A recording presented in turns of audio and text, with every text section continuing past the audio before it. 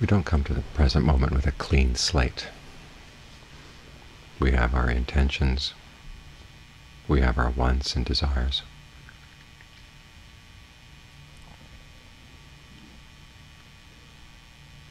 And it's not wise to try to deny them. If you deny them, they go underground.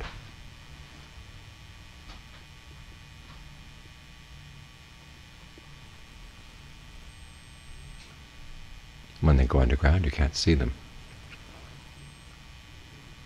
That means they'll have an influence on your life that you don't understand. What you want to do is bring them out into the open.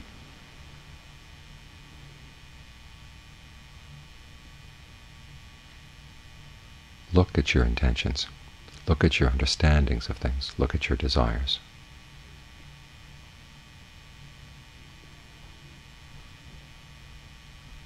And try to get a sense of where they're skillful and where they're not.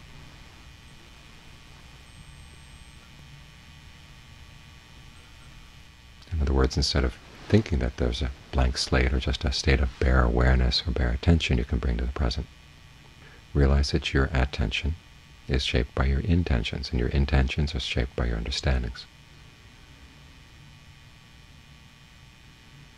And then look for them. This is one of the reasons why we meditate. We're given a good intention. We're given a good understanding. Then we try to apply it to see what other intentions come up, what other understandings come up.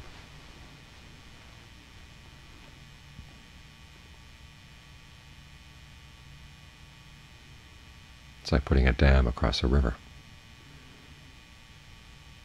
If you don't dam the river, or try to build a dam across the river, you never know how strong the current at the bottom of the river is.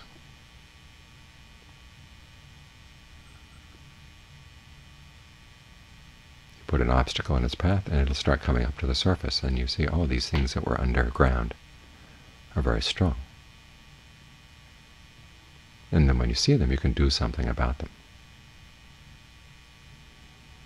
So as you're meditating here and you're noticing the mind slipping off to other things, the first step is just not to follow it. Make it a rule in your mind that wherever the mind goes in the course of the hour, you're going to bring it back here to the breath.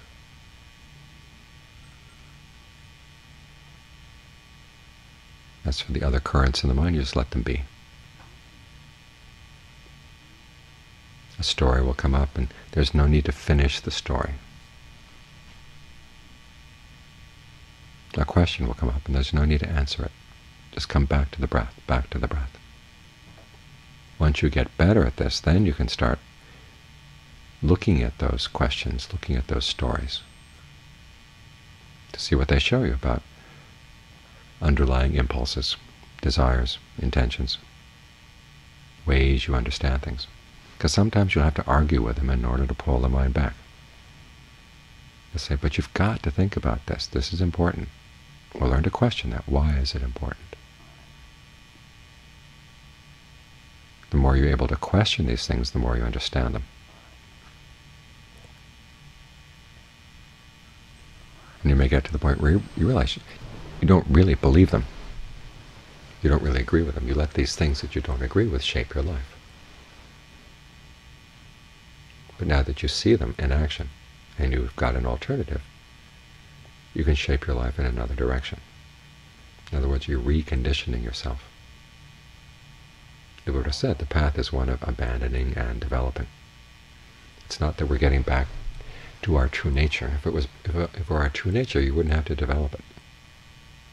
It would just be there. You'd clear away all these bad conditionings you had from the past, and bingo, there you are, awakening. But that's not the way it goes.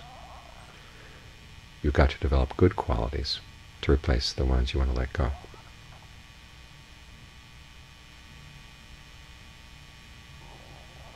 The Buddha never assumed that we're basically good.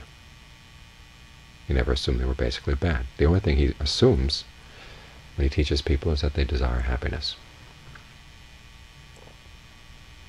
And for the most part, we don't understand that desire. We don't know how to act on it in a wise way. So what he's giving us is wise strategies, wise tactics. that will lead to a happiness that's solid, lasting, sure, something we can trust.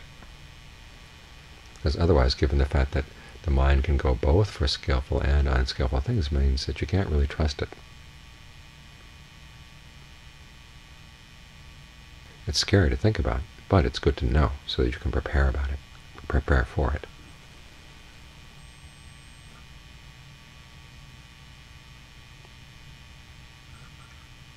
Just look at the issues of the body. As long as the body is well fed, we tend to be good citizens, be friendly, amiable.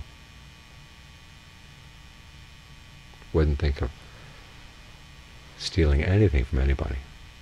But suppose you're really, really hungry, and you've got a family to feed. What would you do in a case like that? You've got this body that eats food, and it's not the case that once you've eaten that piece of food, you can give it to somebody else and let them eat it too. They wouldn't want it. You either, well, no matter how it works, if you spit it out to give them to them, they wouldn't want it. If you waited till it went through your system, they certainly wouldn't want it. So it's an either-or situation. As long as there's plenty of food, there's no problem. Look at the hummingbirds, and there's lots and lots of nectar for everybody. There's not too much squabbling, but when the bottles run out of nectar, they get unglued. They attack each other, even more than normal. That's what human beings are, too. Got this body that we're attached to, and this is why we took birth in this body. We identify with it. It's us. It's ours. It's a really deep identification that precedes almost all the other identifications you can think of. It's one of the reasons why that chant that we did just now is one that people complain about most. Nobody likes the chant. And how this body is full of unclean things. The purpose of the chant is to call that attachment into question. Do you really want to be attached to this bundle of needs?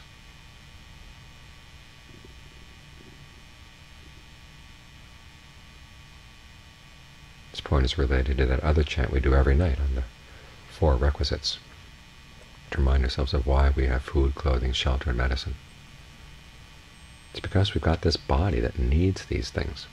Can you imagine where we'd be tonight without the shelter of this cellar, or any place for shelter? Cold wind blowing off the ocean, coming down from Alaska. If we didn't have any clothing, if we didn't have any food, didn't have any medicine to care for the illnesses that would be sure to come, we'd be in miserable straits. All because of this body, because it needs these things. We also chant those chants to remind ourselves of how much is enough. Enough to cover the body to keep it warm, and when it's cold, to keep it sheltered from the sun when it's hot.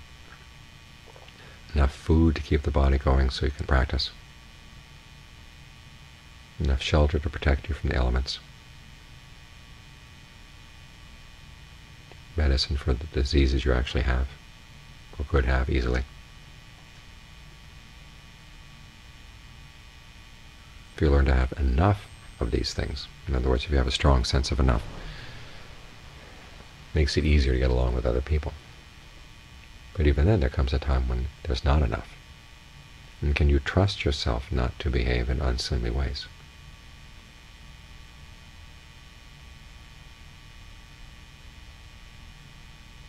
Your ability to trust yourself in that way means that you really have to let go of this attachment to the body. You have to learn how not to identify with it. So the chant on the 32 parts is a very useful tool for learning to trust yourself, teaching you to get some distance from the body and its needs.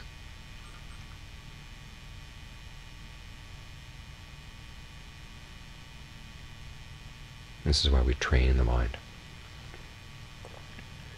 So we're going to have inner resources to draw on when external resources get slim, run low.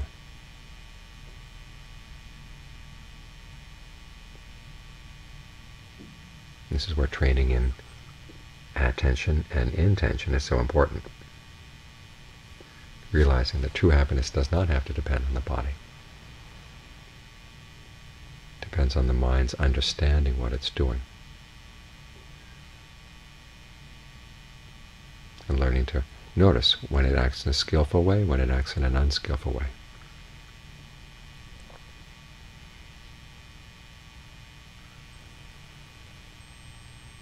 When you can bring that kind of attention and intention to any moment, whether it's when you're by yourself, when you're with other people.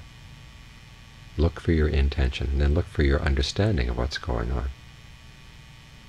And ask yourself, is this in line with the Buddha's understanding, that suffering comes from our own ignorance and craving, and not from what other people do or what happens to the body?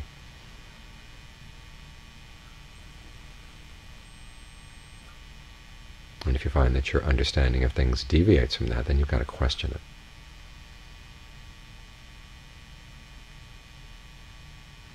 This is why when the Buddha gave instructions to his son, when the son was 7 years old and just getting started in the practice, he said to focus on your intentions before you do anything, before you say anything, before you think anything. Ask yourself, why am I doing this? What is this going to lead to? He didn't say just bring an open mind to every situation. He said realize you're bringing an intention to this situation. So learn by watching your intentions and then seeing what actually happens when you follow through with them. So you learn from experience which kinds of intentions are harmful and which ones are not. If you find yourself making a mistake, in other words, something didn't seem to be harmful, but when you actually follow through with it, it did cause harm, and then talk it over with someone else who's also practicing. And to make up your mind you're not going to repeat that mistake. It's a learning process we're involved in here. Learning what it is that we're bringing to the present moment that's shaping it, and what we're doing in ignorance that's causing suffering. What we're bringing in ignorance that turns the present moment into a moment of suffering.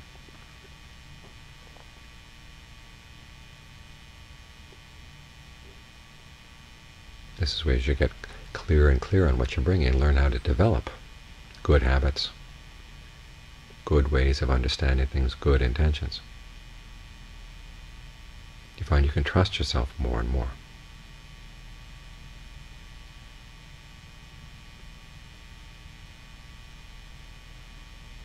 Ultimately, the point you want to get to is where the mind doesn't even need those.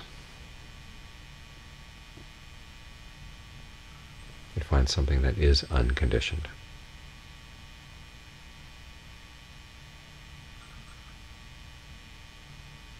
That's the point where you can really trust yourself. Up to that point, the good things you develop could slip away. You get tired, you get lazy, you get forgetful, and the progress you made just slides back down the mountain.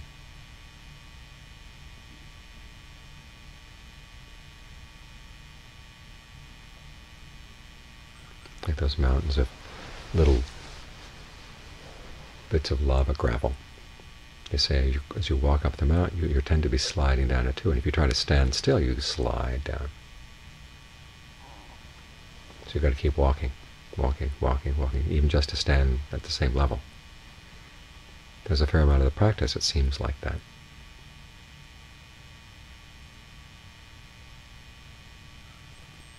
But realize it's not always going to be that way. There will come a point when the practice opens up to something unconditioned. And the nature of that unconditioned, it's not good, it's not bad, it's just there.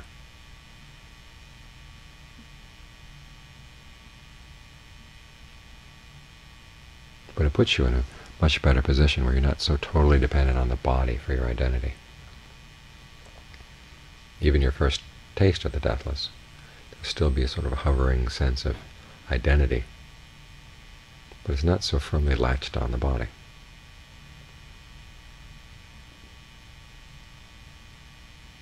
So when things happen to the body, you don't have to get all worked up about it. You don't have to start doing things that you know are shameful or harmful.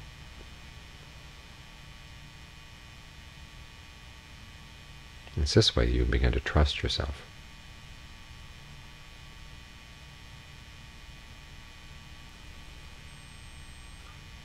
And the people around you can begin to trust you too.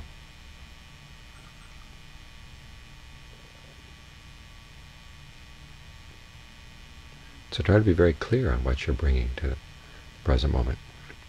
And a good way of doing that is, as I said, practice meditating and get a very specific intention in your mind as you meditate.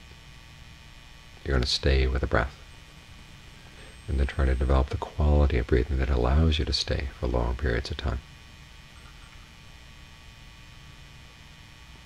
Notice what other intentions come up in the mind that try to divert you, and learn how to sidestep them, how to get around them, so they don't have power over the mind.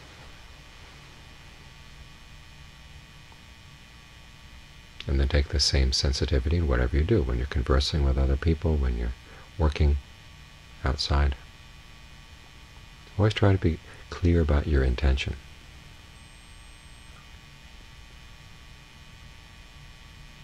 If you don't have a clear intention, try to establish one. Say you're talking with somebody, what would be a good intention to have for this conversation? Keep that intention in mind and then see where the conversation goes. Whatever you do, always try to be very clear about your intention.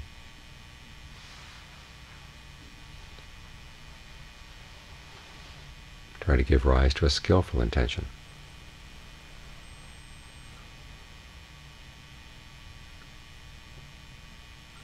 And see what that stirs up in the mind. Sometimes you'll find some other alternative intentions that were hiding out under the surface. And it's good to know that they're there, even though they complicate things. At least you know they're there. You can deal with them. Other times you won't find anything like that. The good intention will come easily. And the clearer it is, the more powerful it will be.